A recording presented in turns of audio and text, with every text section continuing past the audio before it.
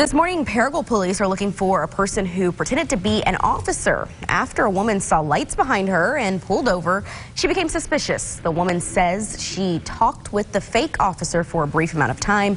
The suspect went back to his car and left when other vehicles began approaching. In a situation where public safety may be an issue, we obviously want as many folks to help as possible. Because they have their eyes, they're out there. They see more of what's going on than even we do sometimes.